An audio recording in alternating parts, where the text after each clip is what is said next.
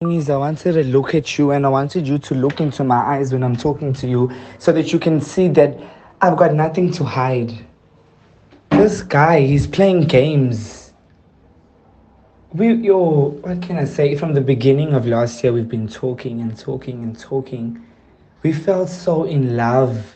Like that was one person that I wanted to be with every single day of my life. I wanted to spend my life after school with him. We had so many plans, so many things that we had planned for 2023.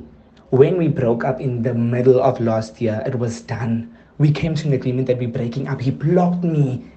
I've said this so many times. People just before we broke up, that's when he sent me this airtime, the 1,000 rand.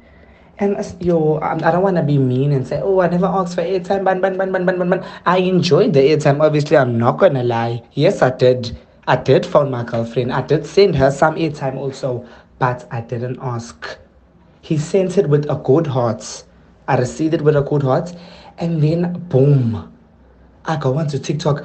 There's this guy that y'all might know. He never money. I was so angry. I'm thinking to myself, how do I retaliate? Do I put on the camera and speak everything of the truth as I'm speaking to you now? Or do I turn this into a joke so that people don't take me seriously, don't take the situation seriously? It looks like it is blown out of proportion and it's turned into something that it's not. Because people are looking at me as a bad guy. All my videos, 1,000 rand, 1,000 rand, 1,000 rand. I got no time for that. I'm focusing on university and important things. I send his money back. During our relationship, the first 3 months of our relationship, I was working at Grumpy's. There wasn't a 2 weeks that went past that he didn't get money from me. So this 1,000 rand, it's like change to compare to the amounts I've sent to him. And if he wants his money back, I'm going to send his money back.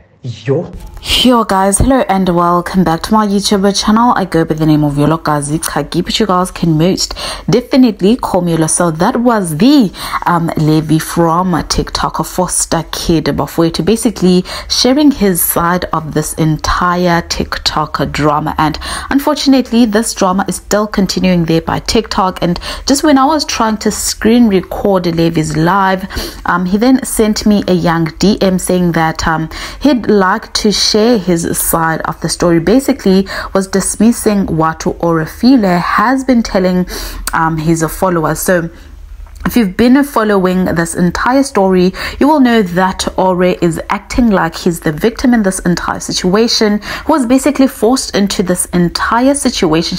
No, as you heard for yourselves, they were actually in a full-blown type of relationship. Nobody forced anyone ukuthi enze anything like Orefilwe did share with us ukuthi ungenze ukuthi mina ngimunce ilolipop yakhe, and then I sent him 1,000 rands Orefilwe. So this is our WhatsApp recording.